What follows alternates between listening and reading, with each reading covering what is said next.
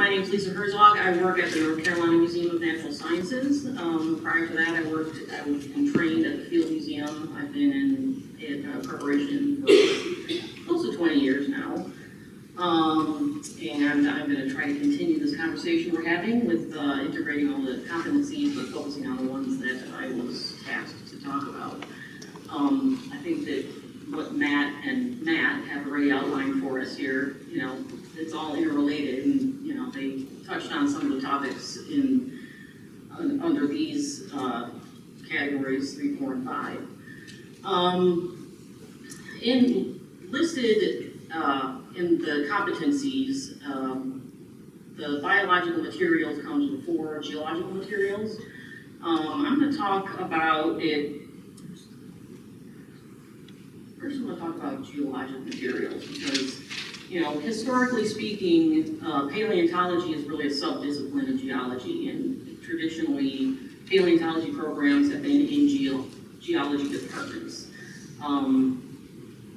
If you think of a traditional narrative, and I think we've all seen diagrams like this in learning about paleontology, and if you've gone through any kind of geology program, there was developed a narrative that fossils are composed of minerals that replace the original biological materials.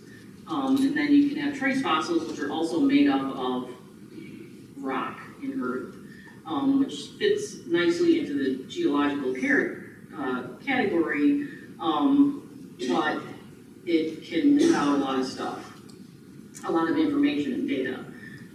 So if you look at this diagram, we have an animal dies, and apparently there's nobody else around, just the animal. It gets buried. There's always got to be water around in order for it to fossilize. It gets buried, it sits there for millions of years, and then it becomes exposed, and somebody goes and collects it. And traditionally, that's what, if you imagine early museums where they mounted specimens and it would be the animal itself standing there. A perfect example of this model is Petrified Forest National Park, where you have a forest of trees that all the biological material has been replaced with mineral. And so it fits the narrative of the geologic model. However, more recent research, and I think that we have transformed that concept because of research and things that have been discovered, so that we look at it more holistically and consider the biological parts of things. And now we know that sometimes things are completely mineralized, sometimes they're not. Sometimes it's partial biologic material left. You have things that are permanently mineralized. You have different types of fossils other than an animal that died and went through that whole process. And one other thing that's really important and critical in looking at fossils as geologic materials is considering the concept of deep time. So sediments accumulate in layers, and it gives you a relative record of time. With modern technology and radiocarbon dating and all that kind of stuff, we have more precise measures, actually putting dates and numbers on things. And as a preparator or as somebody that works with collections, you need to be aware of the time concept and have some reference as to where your specimens are from, because it is completely related and tied into the evolutionary process. So, if you're working on things from the Mesozoic, it's going to be different than if you're working on things from the Triassic. And so it's a really important aspect of understanding the geologic aspects of the specimen.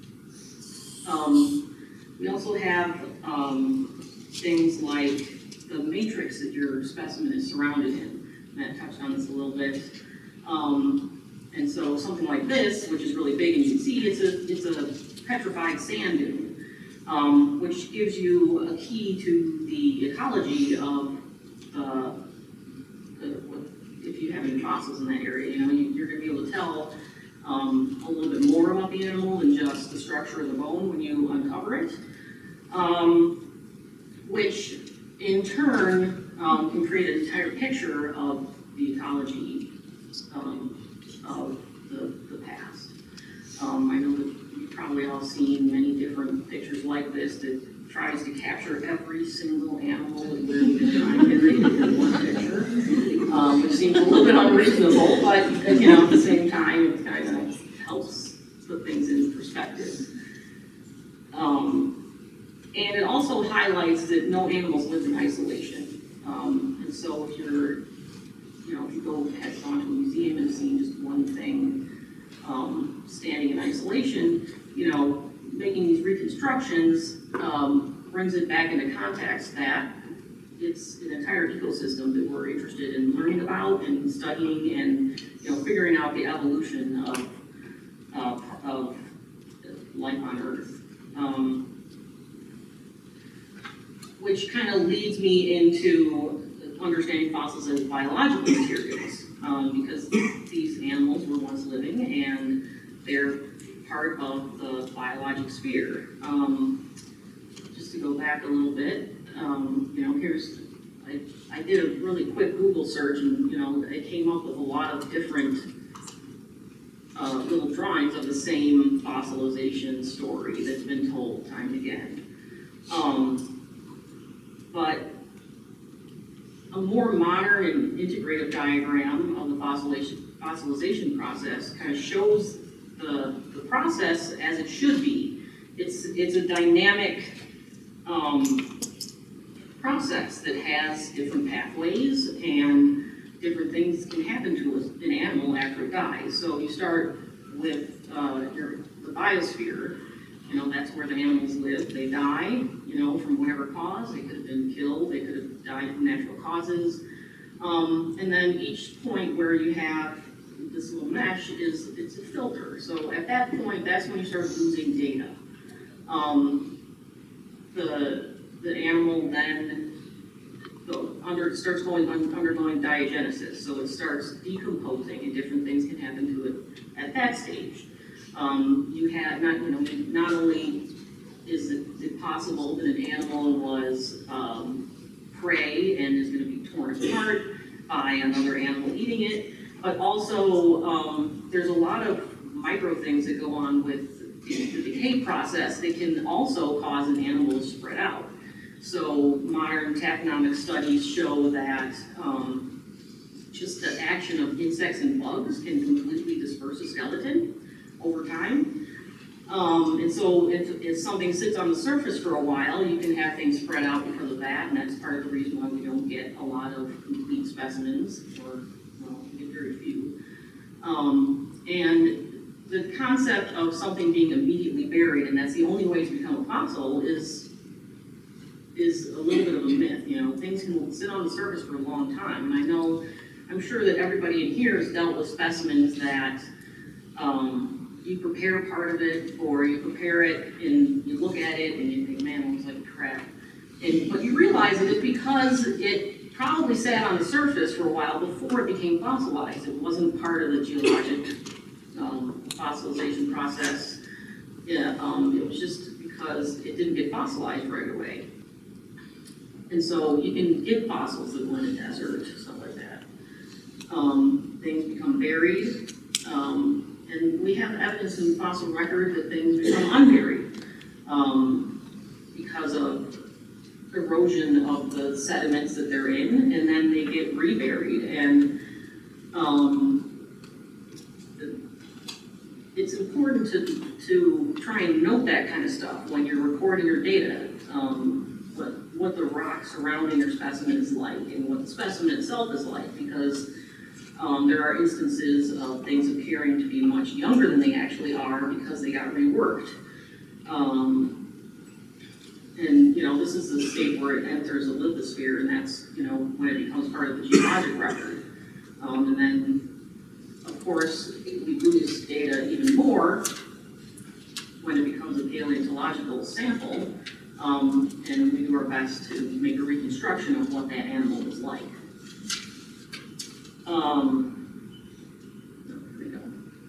So to summarize this complete diagram, in respect to the original simplistic geologic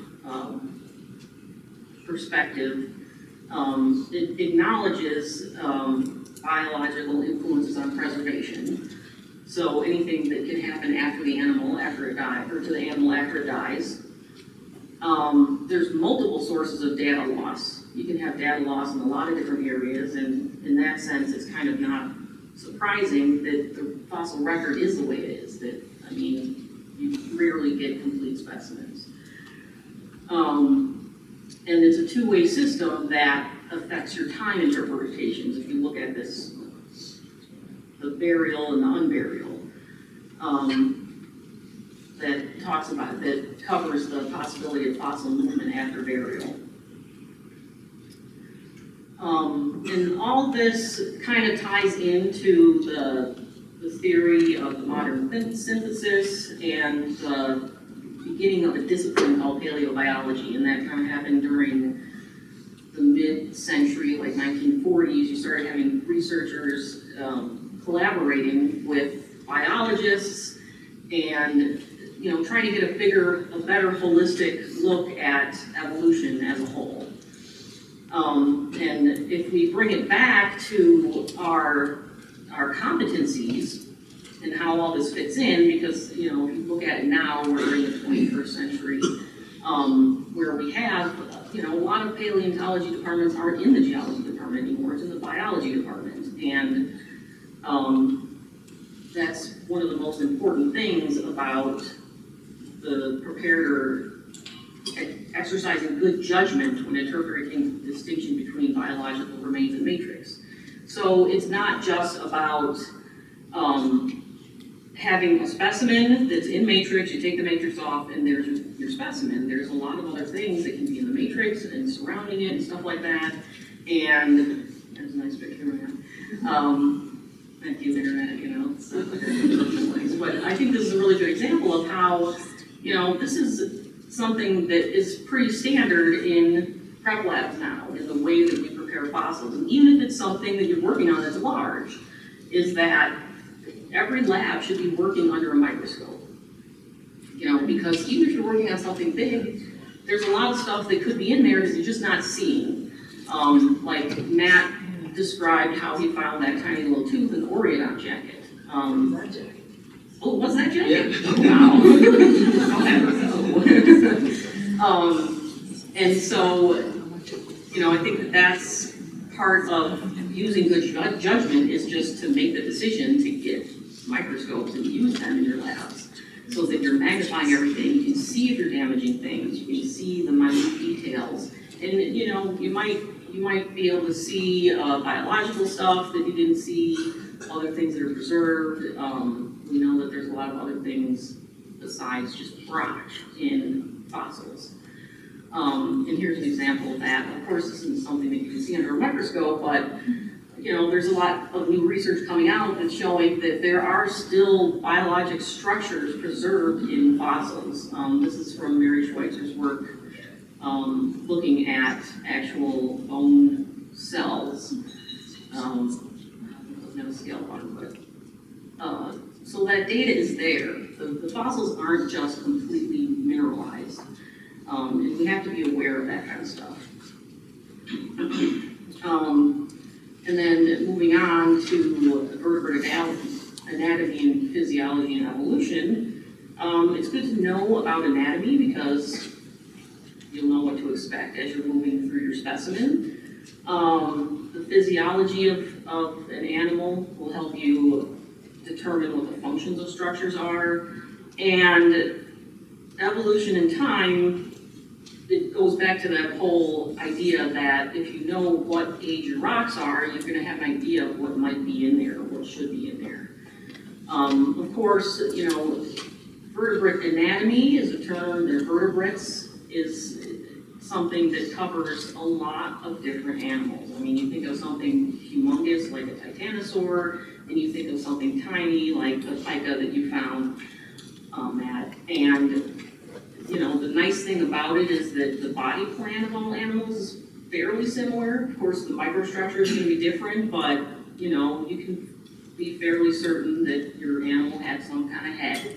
Even though, of course, you never find the head, or the skulls are rarely observed, but you know it should be there. You know that it has ribs, and of course not all animals have tails, but you know, the different parts of the backbone have different structures, the different types of vertebra, limb bones, all that kind of stuff. You know, you gotta know the basic structure of a vertebrate. The preparator can recognize that fossil specimens are the physical representations of primary paleontological data.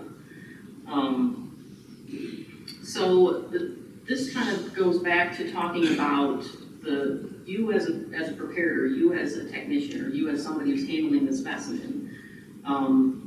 You know, the specimen is not something that's finite. It's up to interpretation as to how it gets prepared and how what you're removing. You know, every time you handle a specimen, you're changing the data associated with that specimen. And here's just an example of, you know, you have bone, but there's also skin preservation. There's also, you know, we see other things that get preserved besides just bone. You know, there's a lot more feathered animals coming out nowadays and stuff like that. And that's all part of the specimen, it's all part of the data,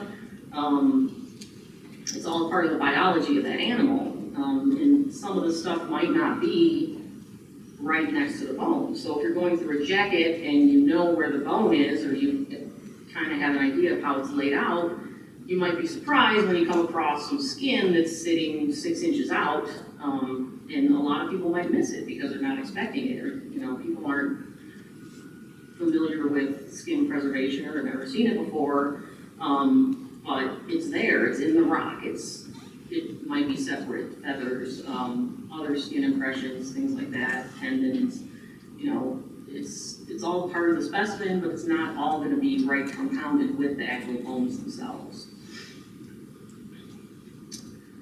And so once, you know, I think that 3 and 4 lead into number 5 very well,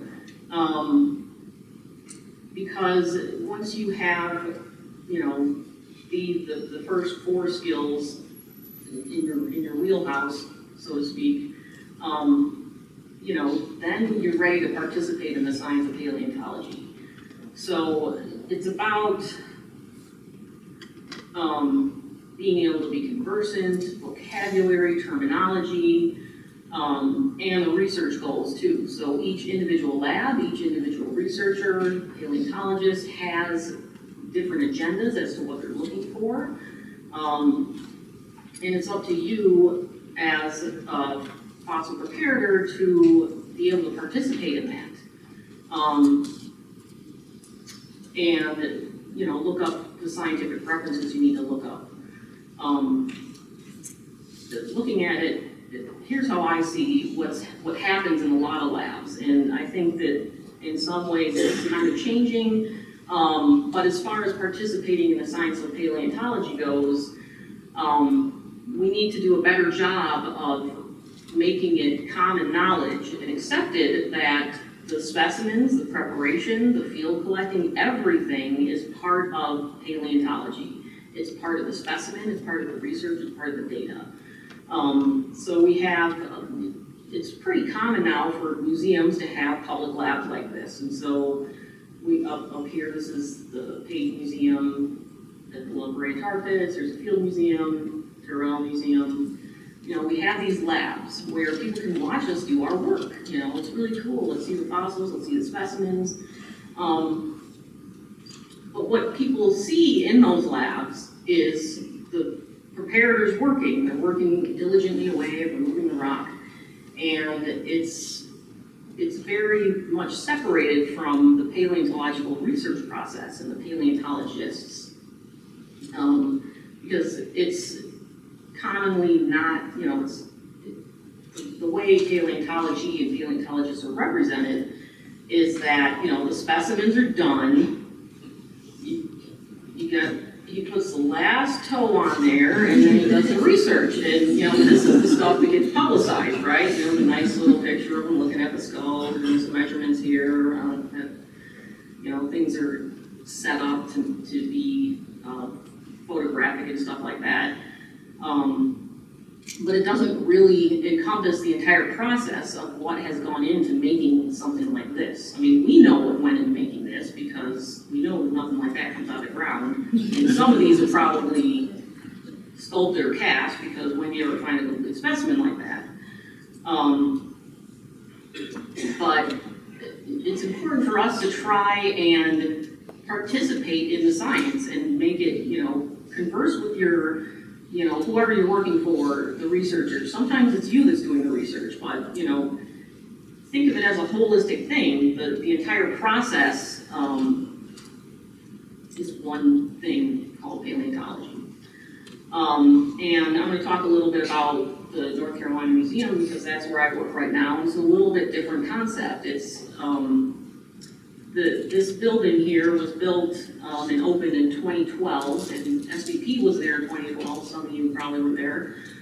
And it was based on this concept of having research labs that are visible to the public.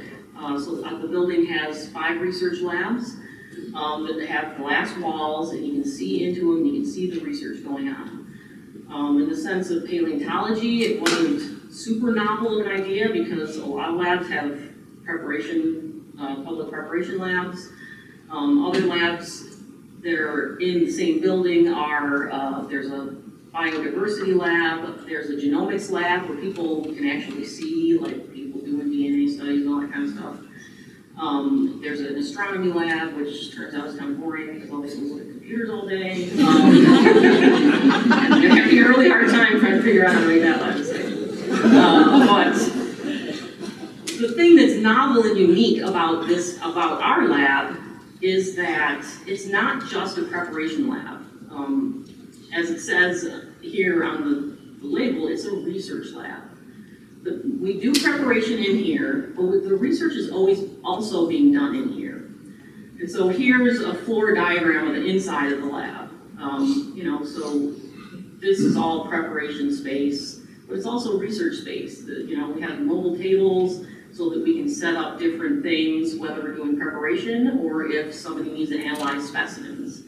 Down here you have offices. This office is the head paleontologist of the lab. She's in there every day. She does her work in her office, she comes out, she measures things, she works with me directly. My office is here, she prepared her office. We have a histology lab right here where we do all our histologic processing. And then over here we have these numbers, 1, 2, 3, 4, 5, 6. We turn this into cubicle space, so we actually have graduate students in there as well, and a couple of postdocs. And so what this kind of changes the narrative, you know, when you're incorporating the paleontologist in with the space. It makes it a lot more concrete to visualize paleontology as a holistic discipline with the research, the specimen preparation going on in here,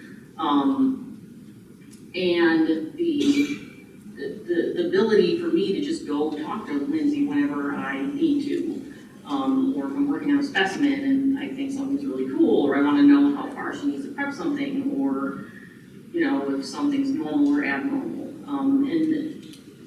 And you know, in a lot of institutions, you may have that ability to go to the person that you're working for or collaborate, but the spaces are separated. And I definitely noticed that there's a lot more collegiality, there's a lot more collaboration. It seems more like a unified unit by having it all in one space. And so I think that that's a really good highlight as to, you know, how we can participate in the science of paleontology by, you know, even if you don't physically have a space like this, to mentally envision that it's all one science and that we need to collaborate more and consider ourselves all one unit. In summary,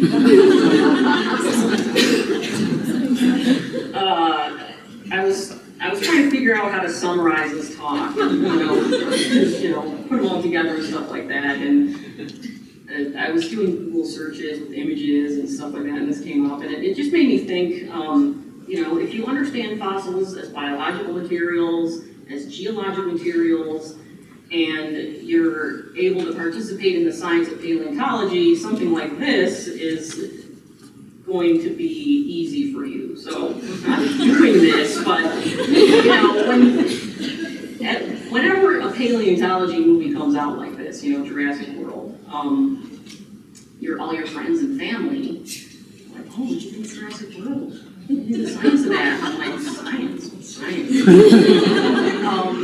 But you know, even as much as I don't always like to talk about it, you know, I try to put it in perspective so people do get a better picture of what paleontology actually is and why this is entertainment and, you know, what it's based on paleontology and biology. You know, you have the concept of making chimeras and biologically doing things based on things that were found in the fossil record.